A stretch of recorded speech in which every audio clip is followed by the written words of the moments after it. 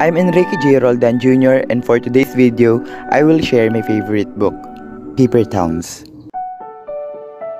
Paper Towns is a romantic mystery novel that is written by John Green and was published on October 16, 2008.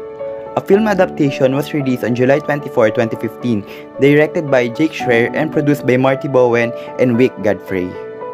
The story is about the coming of age of the protagonist named Kenton and his search for Margot, his neighbor and childhood love.